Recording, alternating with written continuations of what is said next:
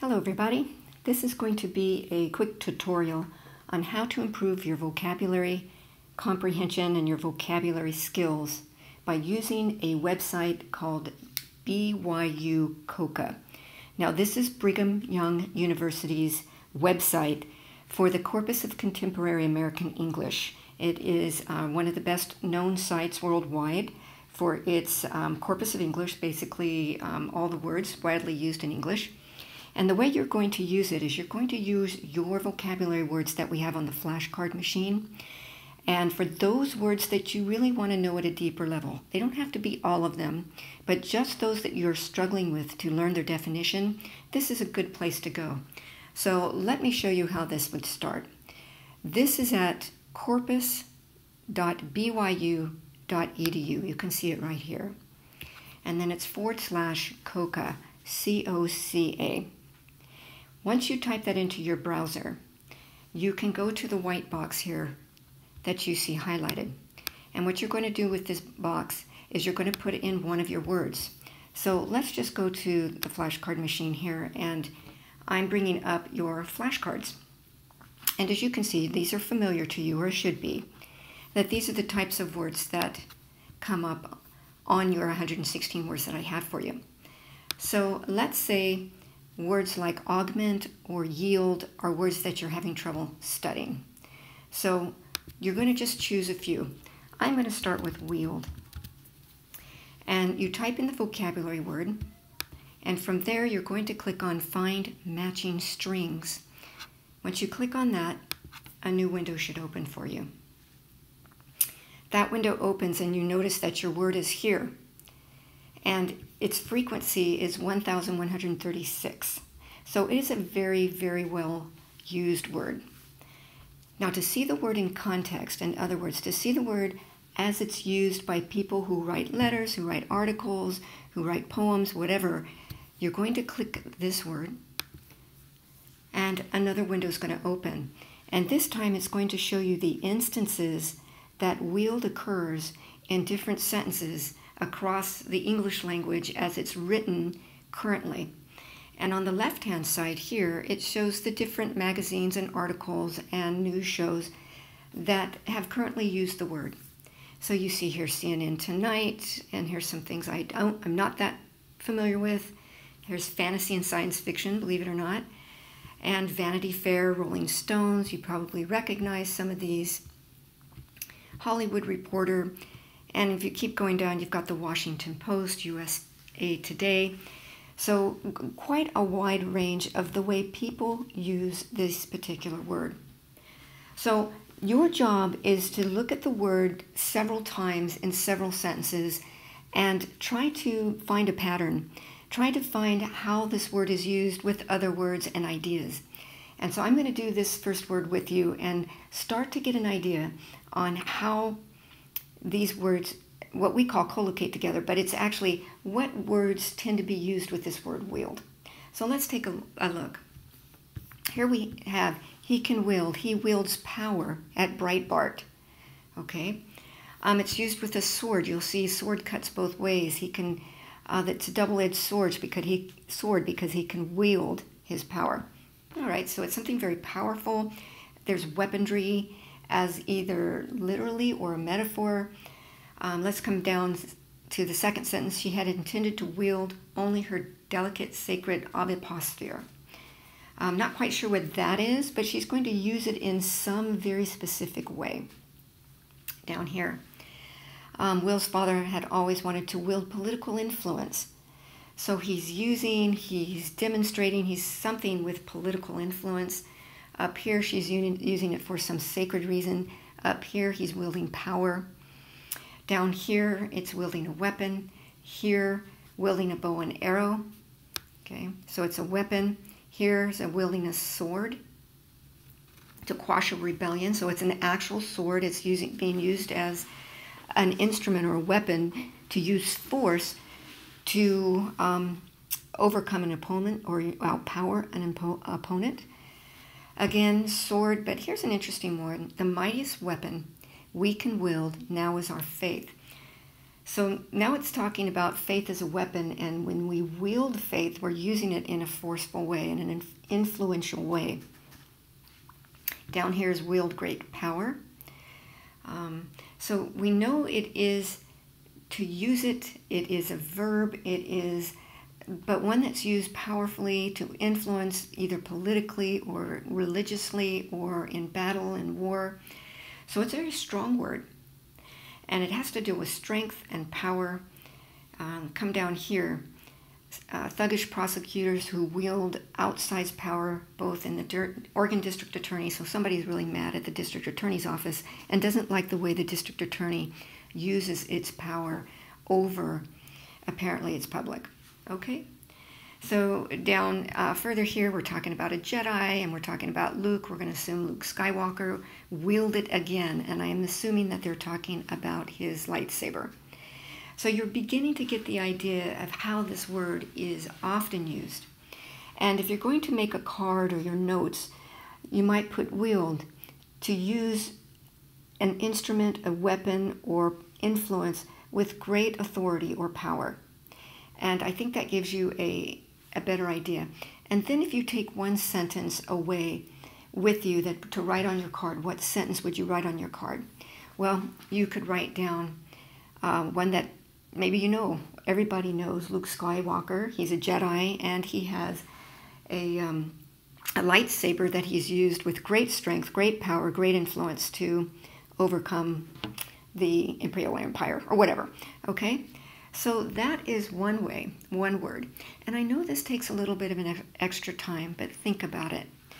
Number one, you're going to be able to know the word wield in many different contexts. So when you see this word on the exam, if you should get it, then no matter how it's presented to you, you have enough depth about the word that you'll be able to use it no matter what synonym Post decides to use, okay, for that word. All right, let's take a look at another word. So let's go back to our list here. And we looked at augment, deter, as maybe some, abrupt. So let's just try a few here. Let's try gratuity, okay? And we'll go to gratuity and see what we come up with. So we're going to come back here to search. And then we're going to replace wield with gratuity. Okay? And then we're going to find matching strings. And here's our word again. Not as frequent, look. And then we click on it, and then we're going to see. Again, Hollywood Reporter comes up, the Boston Globe, People Magazine, New York Times, different journals, and let's see how they use it. Okay, so we'll come up here. Had a discussion in which the father shared that he was frustrated that the death gratuity, the financial benefit that goes with having a fallen soldier in the family. I like this one because not only is it going to say, it gives you an adjective here, death gratuity. So if you don't know the word gratuity, then you're like, well, something comes with death, but I don't know what it is. But right next to it is actually a definition. It's a financial benefit that goes with having, and in this case, a fallen soldier. But I need to keep reading, and I need more instances. If I stop here, then maybe I think that gratuity is a financial benefit only at death. And so that would be a wrong assumption. So as you read along, you're going to get different ideas of what a gratuity is, okay? So historical church or temple or mosque, and if I'm not confused as whether their gratuity is included, to make sure to leave some kind of tip. So again, I'm looking at some kind of financial benefit or financial expectation in this particular sentence. So now you're at a church or a temple and you're talking about a tip, well, a donation, I guess, right? That you, if you think of your own experiences, if you have any experience religiously anyway, in the American system, they pass around a plate and you put money in the plate or you leave something in an envelope as a gratuity to the church. We also call that gratuity a donation, okay? I didn't get much here, so let's go down. Actually, I do. Similarity, gratuity at the time was defined as a free gift. Aha. So if we look at this, then we know that if I'm going to put a donation in a church, that's a free gift to the church. And down here, they're just talking that a gratuity is a free gift. And up here, it's a gift, I suppose, that you give to a soldier as a benefit of being a soldier. Not necessarily called that free because he had to work for it. But down here, our bill clocks at $237, including tax, but before gratuity. So again, if your bill includes tax, but before gratuity, again, you're looking at a tip. Okay? So I'm going to keep coming down to see if I can see anything more. I'll skip a couple here, then added an additional gratuity on top of the bonus, so something free that you get. It could be a financial gain. It could be, it doesn't always have to be money. So we don't necessarily know what else. So we're going to keep coming down here.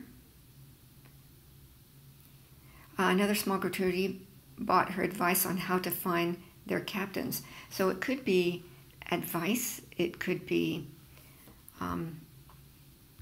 there's another death gratuity. But it seems like a $5 bill is a gratuity. Tax and gratuity. Again, we're talking about your bill at a restaurant. So I'm looking down here, and I would read a lot more to see if I can get anything more about the word gratuity, but I know that how it's been used. Now look down here.